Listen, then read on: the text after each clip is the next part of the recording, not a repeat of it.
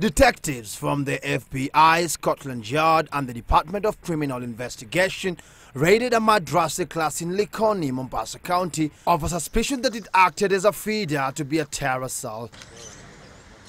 The morning raid saw close to 100 children rescued and put in custody for interrogation.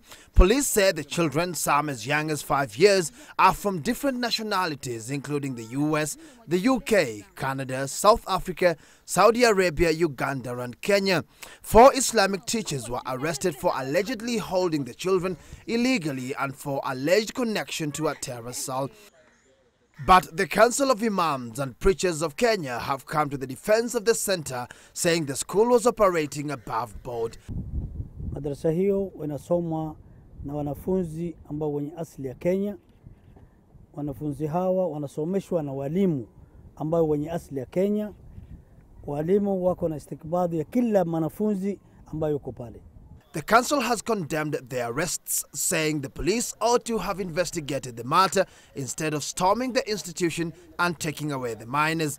Toka asubuhi saa 3 asubuhi mpaka saa hii saa 8 na kitu hawajaeleza wazazi makosa gani wamefanya watoto wao.